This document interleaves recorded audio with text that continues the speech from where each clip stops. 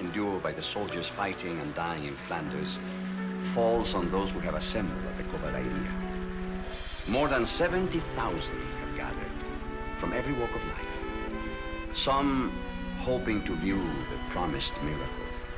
Some to taunt this display of medieval supernaturalism.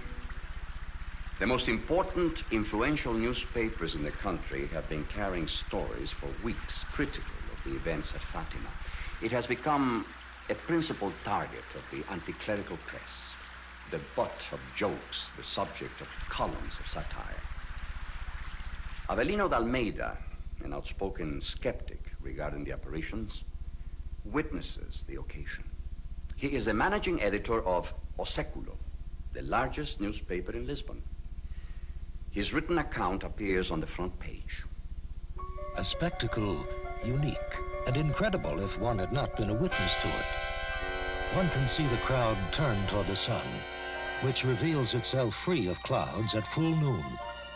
The great star of the day makes one think of a silver plaque, and it is possible to look on it without the least discomfort. It might be an eclipse, but now it bursts forth in a colossal clamor, and we hear spectators cry, "Miracle, miracle, marvel, marvel!" Before the astonished crowd, the sun trembled, made brusque movements, unprecedented and outside of all cosmic law. The sun has danced.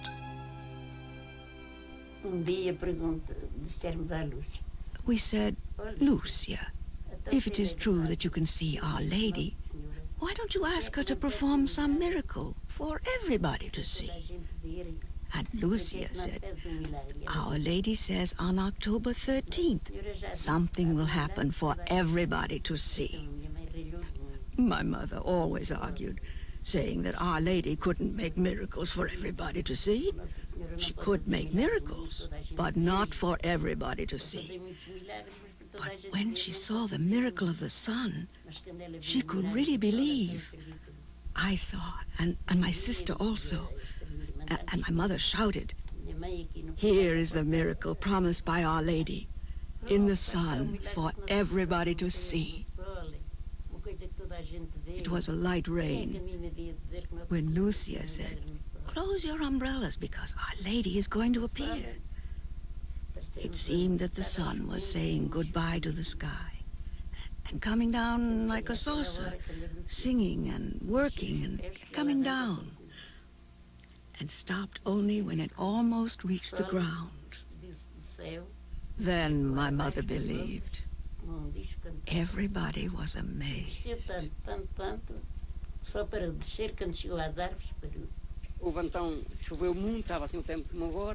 And it rained so much. The weather was like today.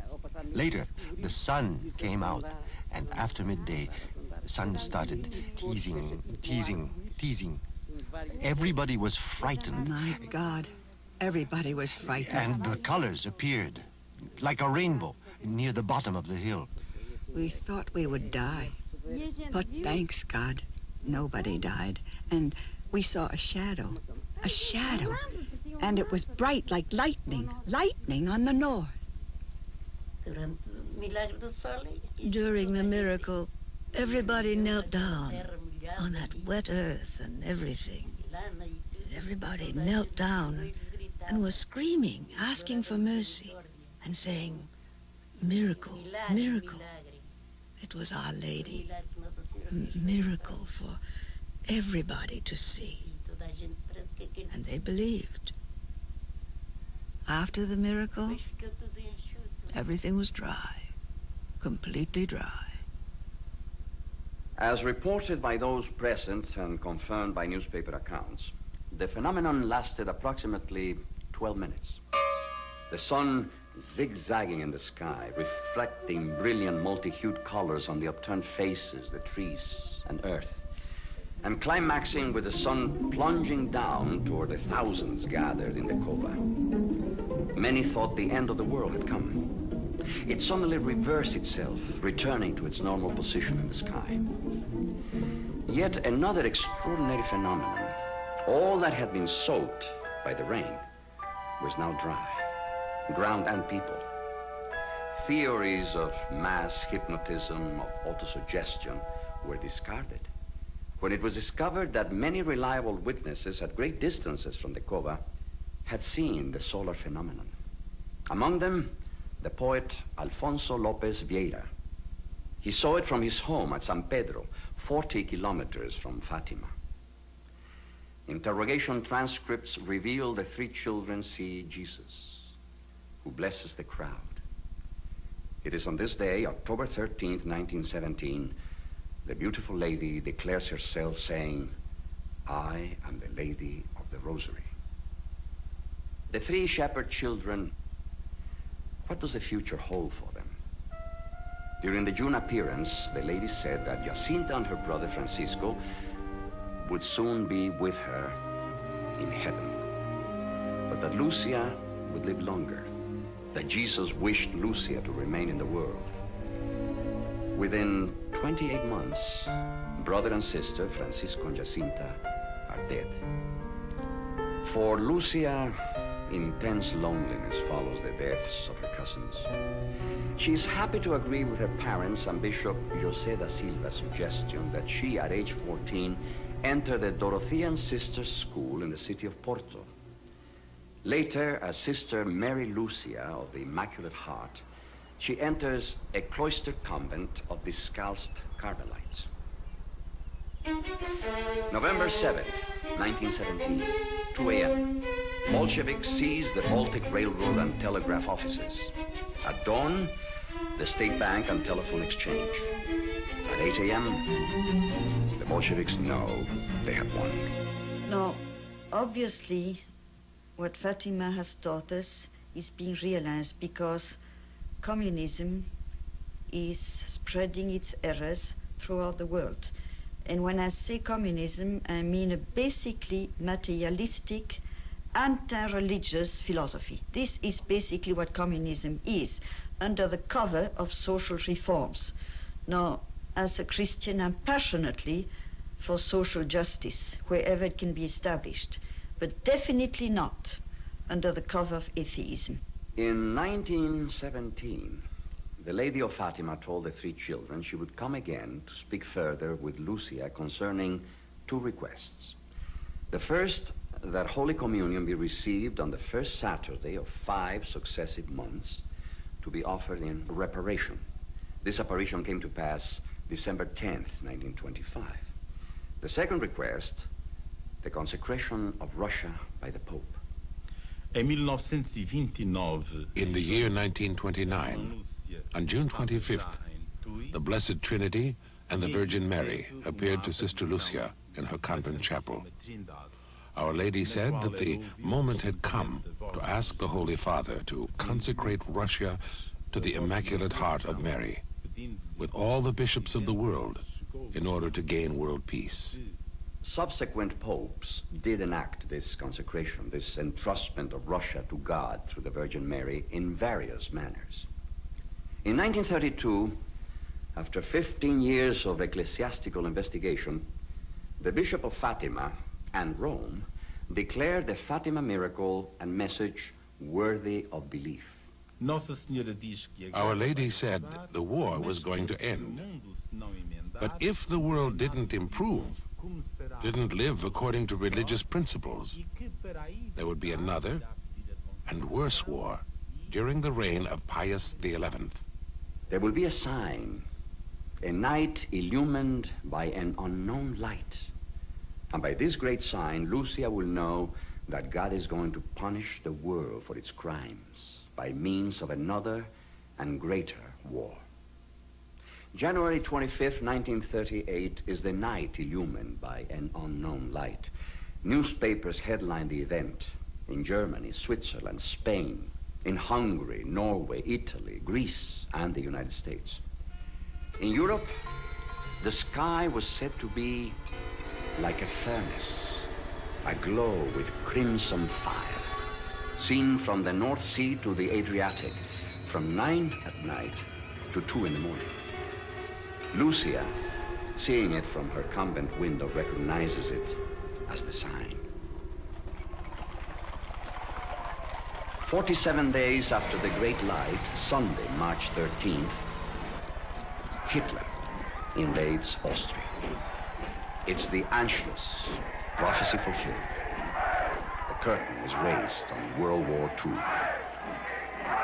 Man's inhumanity to man has never been more evident.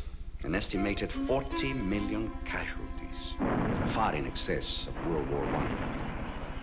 Here, 70,000 men, women, and children are killed or injured in an instant.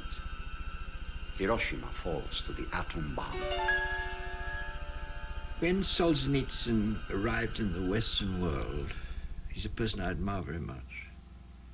He said immediately, what is wrong with you Western people is that you have lost your sense of good and evil. And it is true that without an awareness of good and evil, it is impossible for us to live coherently at all. Two superpowers emerged from World War II. The United States and Russia emerged to become involved in a Cold War, an ideological battle between democracy and communism. 1950, Korea, the homeless, the refugees, the dead. 1960, Vietnam, the homeless, the refugees, the dead. If my requests are heeded, Russia will be converted. If not, she will continue to spread her errors, causing wars.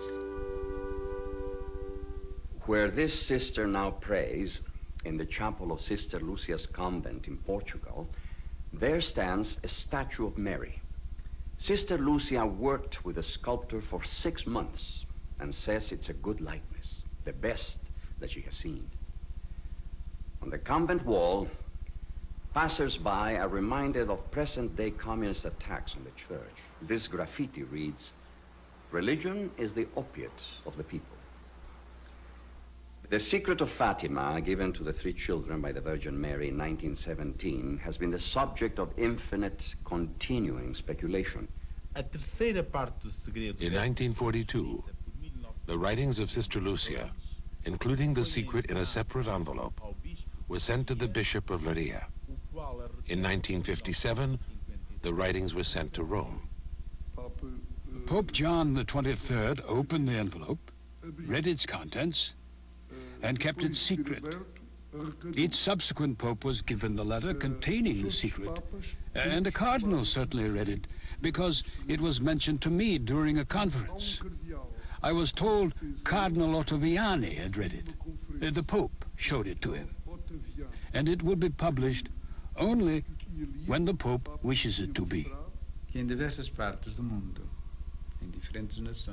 many parts of the world, in different countries, many versions of the secret of Fatima have appeared. I have often received stories and articles published in newspapers and magazines concerning the secret, written as if the secret were known to the author. There were so many, I decided to contact Sister Lucia myself, because these stories describe apocalyptic events, tell of disgraces that will befall humanity, of nations that will disappear, including descriptions of actual contemporary political situations that we are experiencing. I felt it was my duty as the present Bishop of Leiria Fatima, as someone responsible for the authenticity of the message, it was my duty to clarify it. I contacted Sister Lucia. She said that nothing like this was mentioned in these supernatural communications that she received. In any event, we know the message of Fatima. It is enough to change our life. The message of Fatima is enough. It moves us to continue our contribution to the salvation of our society. And this is what is important. Reverend Dr. Manuel Formigao, canon of the Cathedral of Lisbon, professor at the Seminary of Santarem, interrogated the children. He saw them separately. He asked the same question. Would the crowd, the people, be sad if they knew the secret? From each child, the same reply. Yes, they would. To a similar question asked by pilgrims in 1917, Lucia said only, good for some, for others bad. Transformation of the Cova da Iria to the spiritual harbor seen here testifies to the belief, to the faith of millions of persons from throughout the world, visitors to the Basilica. Fatima continues to be the site of many physical miracles, yet spiritual conversions dominate. We are receiving 3 million pilgrims each year. I would like Fatima to be the refuge of pilgrims and the way which leads them to God. For Jacinta and Francisco, beatification and canonization proceedings are in progress. First in church history for children who had not been martyred. One of the prophecies speaks of a pope who will have much to suffer. The pope lies wounded, but the attempt to kill has failed, and the gunman is captured. Italian authorities and other investigators discover evidence linking the would-be assassin to East European communists. The place, St. Peter's Square. The date, May 13th, 1981. The anniversary of the Virgin Mary's first appearance at Fatima. 1 year later, May 13th, 1982, Pope John Paul II, convinced the Blessed Mother preserved his life on that fateful day, undertakes a pilgrimage to the Cova da Iria, to Fatima, where he gives thanks to the Lady of the Rosary. Holy Mother of God, I am here today, united with all the pastors of the Church. We entrust and consecrate to you those individuals and nations which particularly need to be entrusted. You who have a mother's awareness of all the struggles between good and evil, accept this cry. We have recourse to your protection. Reject not our prayers. From nuclear war, from every kind of war, deliver us. From readiness to trample on the commandments of God, deliver us. May merciful love put a stop to evil.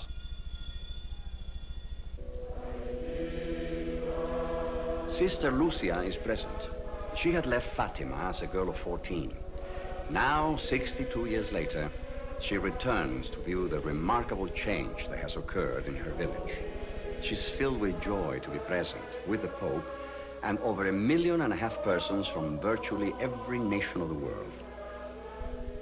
In light of the threat of nuclear annihilation, the absence of peace in our world on virtually every level, Fatima emerges as both a sobering warning and a message of hope, a plan, a direction, not only for military, for political peace, but direction on how to find peace on a personal level. Statistics confirm an unprecedented rise in the use of drugs, in abortion, crime, child abuse, alcoholism, mental sickness, immorality. During the Fatima appearance of July 13th, the Virgin Mary gave 3 means as the ultimate answer to problems of everyday life. The answer to individual needs: daily prayer, to make sacrifices, to pray the rosary. If Western men persist in seeking satisfaction through power, sin is certainly the forgotten word in our time, through money. It's true that concepts like sin and hell have become very unpopular. Through erotic excitement. Our society publicly assumes God does not exist. Through indulgence in drugs, all these different things that they're doing to try and give their life some point, they will destroy themselves and their way of life. And that will be God's way of indicating that such a view of life and such a way of life is not viable. Underneath it all, I think large numbers of Westerners understand that higher meaning, any kind of true meaning, has disappeared. And the only meaning that's left is the personal meaning of their personal life, their career, their particular goals. And that's about all they care about. And so I would say that self-preoccupation and careerism are the psychological preoccupations that keep people from being aware of the emptiness in their life. Freud conquered the American public completely and totally and says the key to happiness is sex. So there was a sexual revolution, and everyone tried it, or most people tried it in and out, and they're bored by it. The new rock groups, the new forms of art are preoccupied with anger, with hatred, in many cases with death, quite deliberately. I feel deeply pessimistic about what's going to happen to this civilization that we belong to this way of life that's come about. In a sense, the modern West is the first society in the history of the world which is experimenting with the possibility of radical moral uncertainty. To my mind, the conflict between moral good and moral evil is a crucial question of human life. The Fatima message is not, in fact, original or startlingly new. It's the very timeless Christian message, Jewish message, repent your sins. Fatima is not a crusade against Russia. Fatima is a crusade, but a crusade of prayer and of penance, of offering of our lives for the conversion of Russia and of all men who don't adore and who don't love God and mankind, finally. If we persist in going on the path that we have trodden on for quite a while, and we forget God, we forget the purpose and meaning of human existence, there's every reason to be extraordinarily pessimistic, because now we have means of self-destruction. And I mean, if these means of self-destruction are put at the service of evil, the world can be annihilated. All attempts to find a way out of the plight of today's world are fruitless without a repentant return of our consciousness to the Creator of all. Without this, no exit will be illumined, and we shall be unable to find our way. Instead of the ill-advised hopes of the last 2 centuries, which have reduced us to insignificance and brought us to the brink of nuclear and non-nuclear death, we can only reach with determination for the warm hand of God, which we have so rashly and self-confidently pushed away. If we did this, our eyes could be opened to the errors of this unfortunate 20th century, and our hands could be directed to set them right. Our 5 continents are caught in a whirlwind. If we perish and lose this world, the fault will be ours alone. The children of Fatima were told by the Virgin Mary that the miracle would be performed so that all might believe the message, that prayer and penance are gravely needed, that this is the answer to the plight of today's world. The message of Fatima: return to God.